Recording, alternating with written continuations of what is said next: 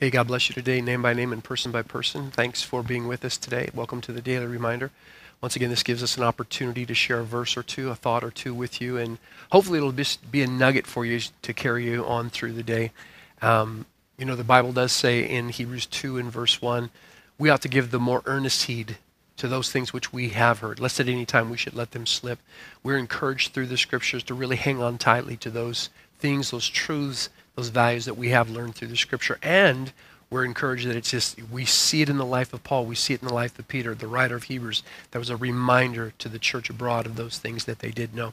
So let me read a couple verses for you. This is actually out of the New Living Translation in Genesis chapter 16.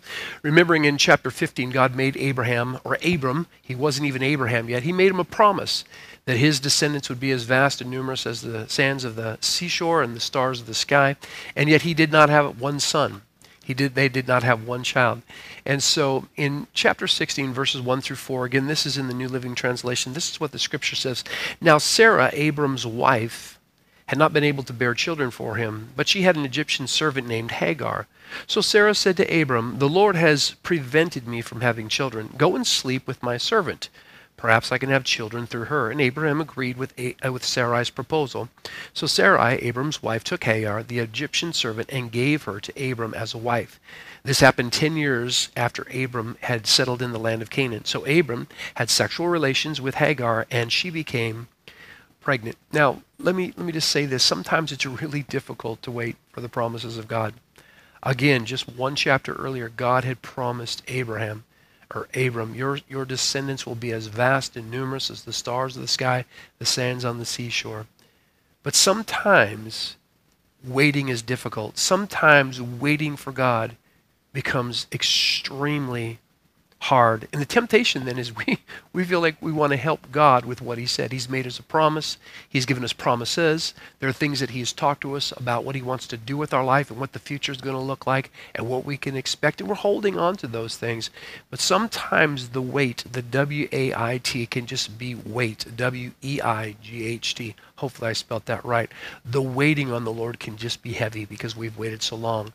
And again, we just decide, and God's not asking for help, we just decide that we can help the Lord. That is exactly what happened in the life of Sarah and Abram. They decided that the way God was going to do this, you find no record of this, God didn't suggest it, wasn't even God's mind, and they decided to go ahead and do it.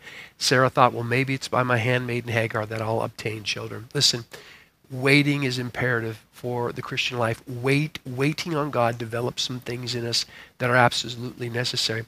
The Bible says in Isaiah 40 verse 31, classic verse, "But they that wait upon the Lord shall renew their strength. They shall mount up with wings as eagles.